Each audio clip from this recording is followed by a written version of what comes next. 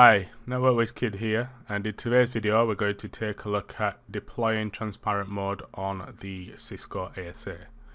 This video is part of my CCIE security series based on the studies that I am doing for the implementing and operating Cisco Secure Core Technologies version 1 exam 350-701, and we are covering 2.2 of the blueprint today.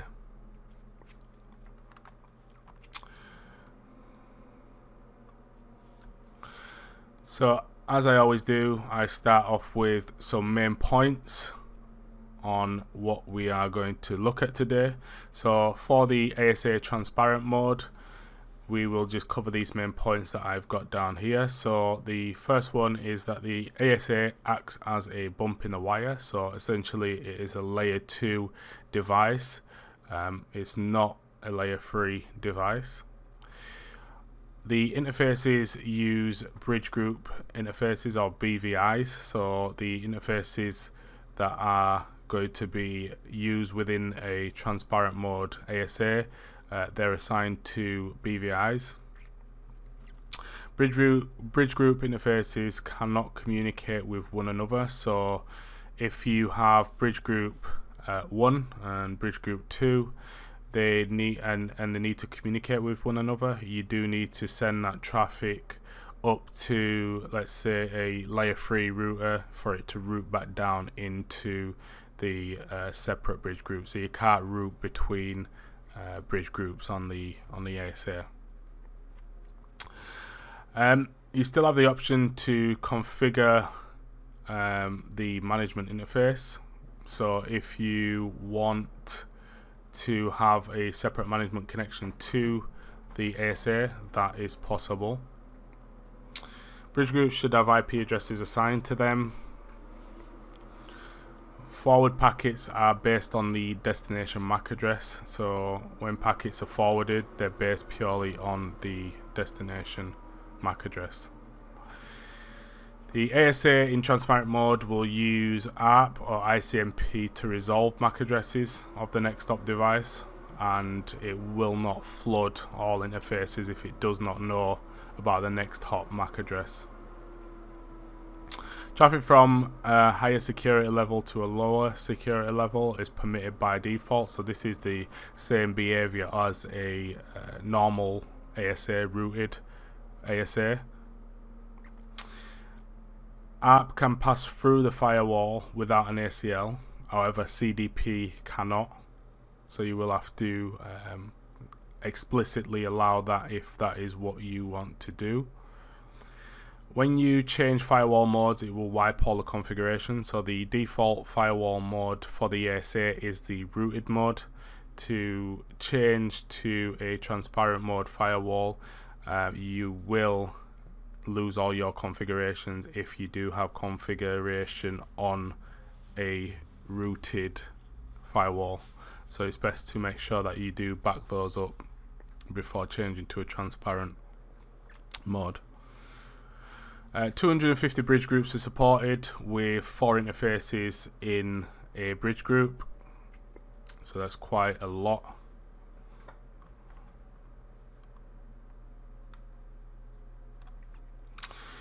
With transparent mode, there is some unsupported features. So there's no support for dynamic routing, so you cannot configure, let's say for instance, OSPF on the transparent ASA.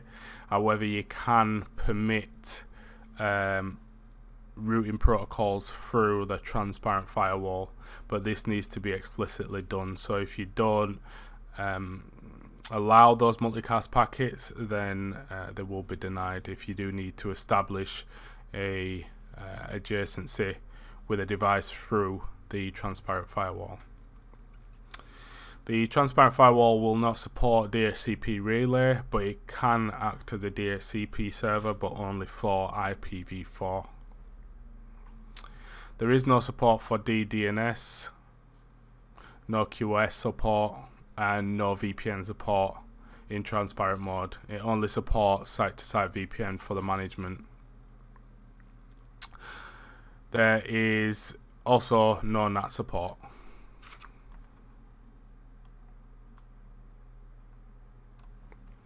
It's pretty straightforward configuring the transparent mode on the ASA, and I've just put a note there that configurations may vary depending on the ASA version that is being used.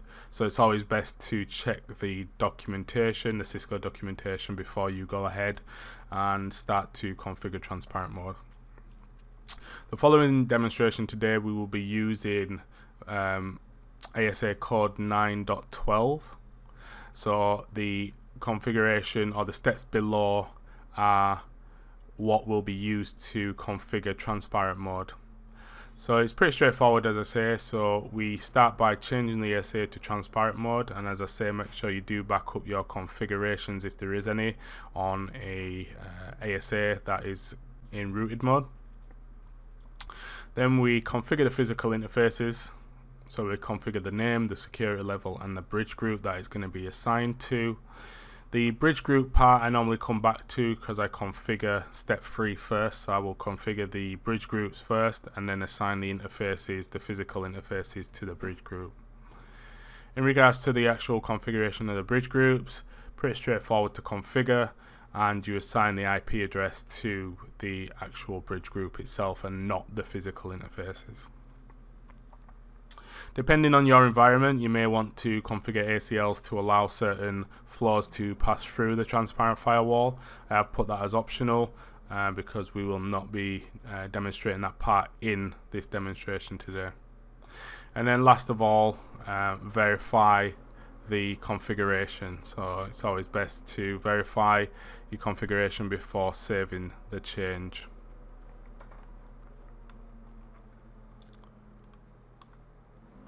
So our demonstration today is pretty straightforward. The purpose of this is to demonstrate the configuration on the ASA for the transparent firewall. So we will be configuring one ASA-V in transparent mode, and we have a switch either side, so left and right, and then we have 2 VPCs on either side as well. So the all aim today is to configure transparent mode and to verify connectivity between 2 VPCs.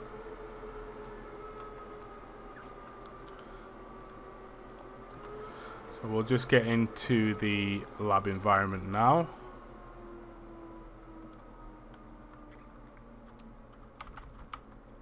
And the switches have already been configured. This topology we're using VLAN 10 throughout the environment, and we're going to use one bridge group, which is going to be BVI1 once we've configured it. The VPCs should also be configured. We can take a look at those configurations as well. The ASA is a fresh install, so we'll just start by configuring an host name. Just call this ASA lab. Change this firewall to transparent. So as I said, by default it is in rooted mode, so we can verify that by doing show firewall, so we can see there that the firewall mode is router. So we just do firewall, and if you question mark, we can see there we can switch it to transparent. So that is done. Show firewall. So now we can see it's in transparent mode. So now what we'll do is we'll configure the interfaces. So we'll start off by configuring gig 01. So interface gig 01, and we'll do name if, we'll give this one outside. Security level is set by default to 0. We'll leave that as it is. We'll just issue a no shut, and we will not apply the bridge group interface yet because we've not configured that.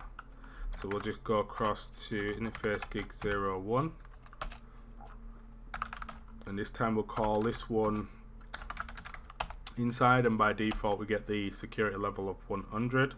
We'll issue a no shutdown for that, and then we'll go to interface BVI1, and if we do a question mark, we can see the options we have.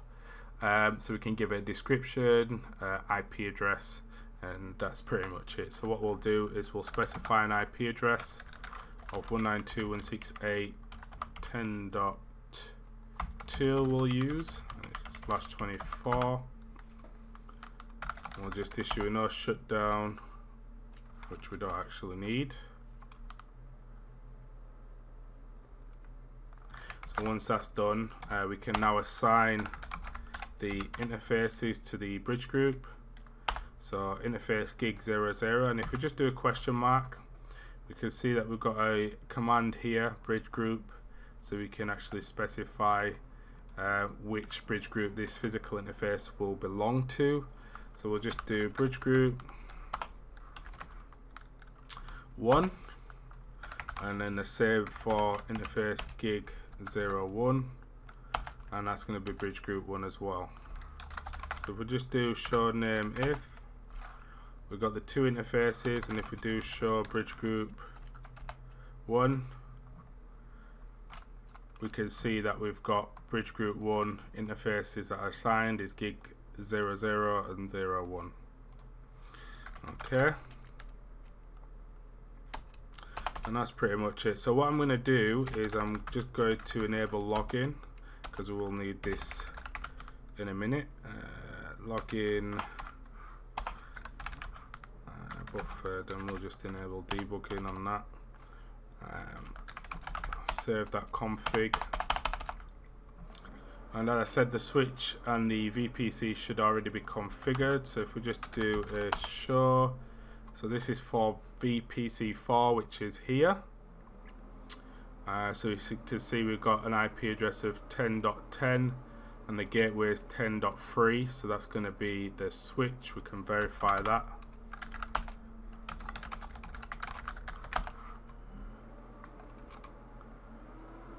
Yep, so VLAN 10 on switch 2 is 10.3, and then if we look at VPC 5,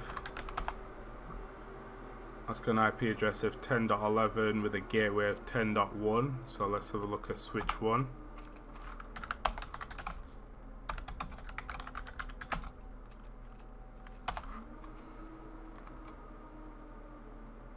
Okay, so we can see that VPC 5 has the gateway on switch 1. So let's just try, before we try and actually get across to each VPC, let's try and ping the gateways and just make sure. So for VPC 5, we're going to ping 192.168.10.1, which is all well and good, and then we'll see if we can reach the gateway for VPC 4, which is 192.168.10.3. Okay, so that's good as well. Excellent. So now if we recall the security levels, so if we just do show name if, we can see that gig 00 has a security level of 0. So this is this interface connecting to VPC 5, and you can see that gig 01 has a security level of 100, which is connecting to VPC 4. So by default we should be able to, well, no, we shouldn't be able to ping until we have enabled ICMP inspection. So once ICMP inspection is enabled, I'll just do this quickly, we should be able to ping from VPC 4 to VPC 5, but VPC 5 shouldn't be able to ping VPC 4 because of this security level. So we'll just test that in a minute. Let me just enable this quickly.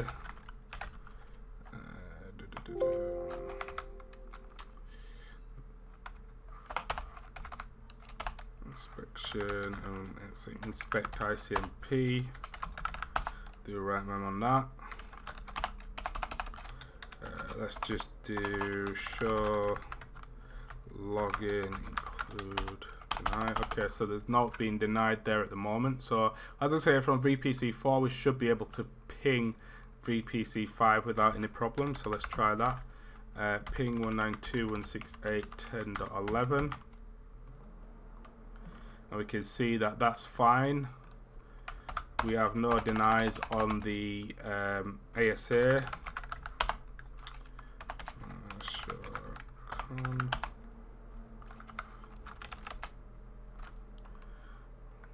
That's the one that's being used, and then that's a short-lived connection, so it won't show up there. And then, as I say, from VPC 5, this should be denied.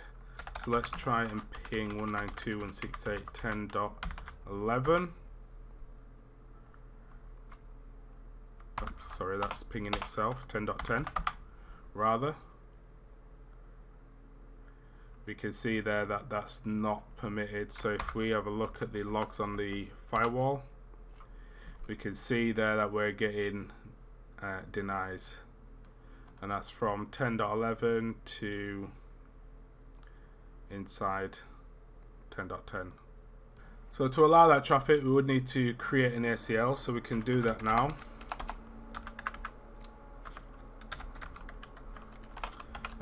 Let's call it access list outside, and then we'll do permit ICMP from 192.168.10.11. Specify the net mask, so it's host, and then go into 192.168.10.10. 255, and then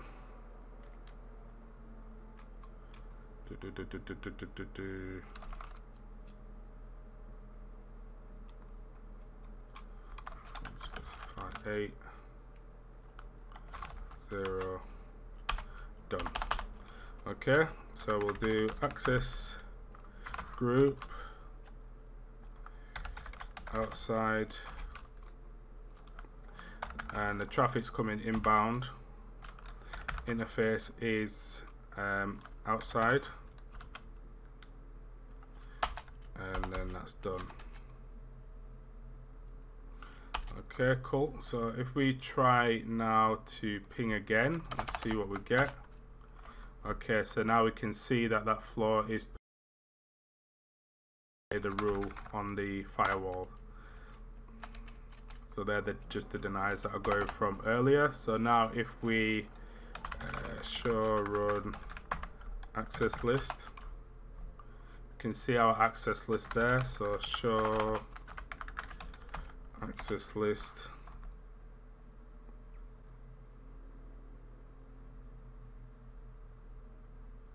you can see that access list there configured.